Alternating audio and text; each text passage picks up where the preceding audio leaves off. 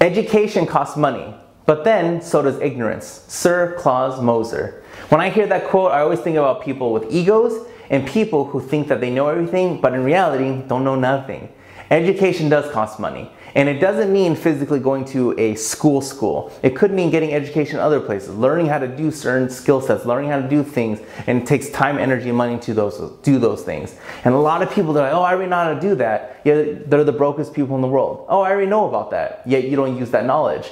Knowing something doesn't mean anything. It's only about the people who take action and the people who are willing to invest money into getting more education to make this sucker more strong. To make this sucker right here, the brain, the most powerful thing about you. So no matter what happens when you go through ups and downs, which all people do, one minute you're making a lot of money, another minute you're not. One minute you're doing great, another minute you're not. None of that will matter, because as long as you have the education within your head, no matter how many ups and downs, no matter what the government's doing, no matter what's happening in the world, you yourself will always be financially okay because you took care of the most important part, our brain.